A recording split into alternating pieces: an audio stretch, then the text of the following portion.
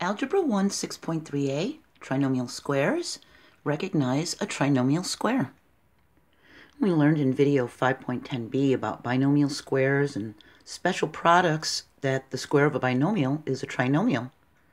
Well, these trinomials are often called trinomial squares. So let me show you.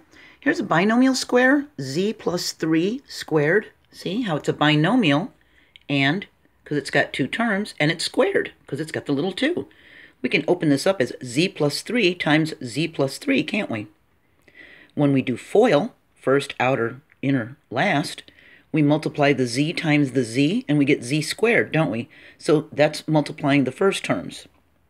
The outside and the inside is z times 3 and 3 times z. We write the coefficient first, so the 3 is going to come first. So it's really 3z plus 3z. That's 6z. Now we do the L in FOIL, the last. We do 3 times 3, the two last terms in the parentheses, and we get a positive 9. So we've got z squared plus 6z plus 9.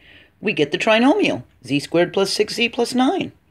When we get good at this, we can actually do it quickly in our head. Did you know that?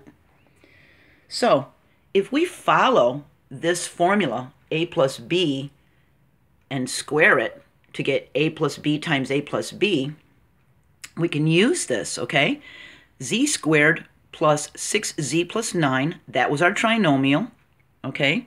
Z squared plus 6z plus 9. It's a trinomial square because it's the square of a binomial. It's the square of this binomial, see? That's what makes it a trinomial square. And if we use this a plus b, the conditions we need for a trinomial square would be 2 of the terms must be squares. All right, well, yeah. The first and last terms must be positive because they're squares. That's positive and that's positive. And the second term in a squared binomial is the middle term in the trinomial. The second term in a squared binomial is the middle term in the trinomial, see? So this 6z, see? It's 3z plus 3z, see? If we multiply a and b, this a and this b, see? We get ab plus ab. We get the middle term 2ab of the trinomial square, or its additive inverse minus 2ab. Okay? So these are the 3 conditions, you should write this down, that we need for a trinomial square. 1, 2 of the terms must be squares. 2, the first and last terms must be positive. And 3, if you multiply the a and the b and double the answer, you'll get the middle term of the trinomial square. Okay? So let's take a look at this a little bit deeper. So looking at our trinomial square, we can figure out if it fulfills the conditions of a trinomial square. So z squared and 9 are squares. Z to the second power and 3 to the second power make the z squared and the 9, right? So yes, it fits that condition.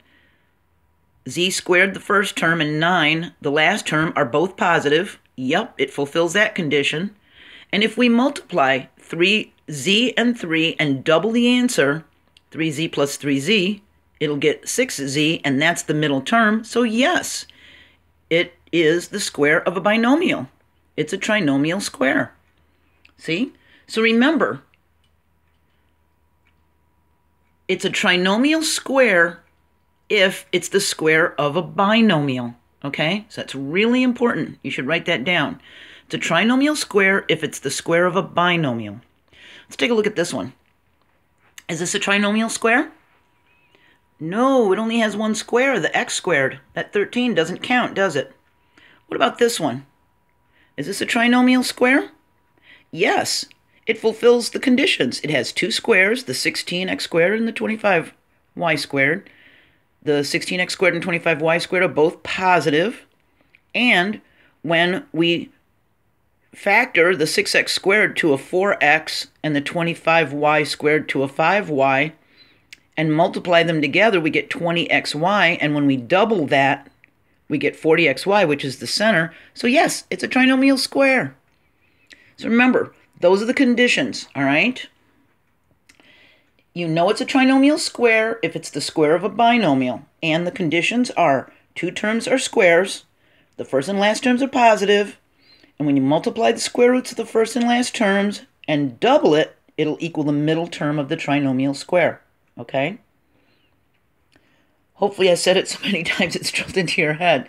Now, if you go into the description of this video, you're going to see links for factoring the difference of 2 squares, modeling the difference of 2 squares. I did that with construction paper so you could actually see what's happening with the difference of 2 squares. How to recognize the difference of 2 squares, and factoring and binomial squares, okay? So those links will be in this description. In the next video, 6.3b, we're going to actually factor trinomials, okay? I hope I'll see you there, and I hope this was helpful. I hope you're doing okay. I believe in you. You can do this. Bye.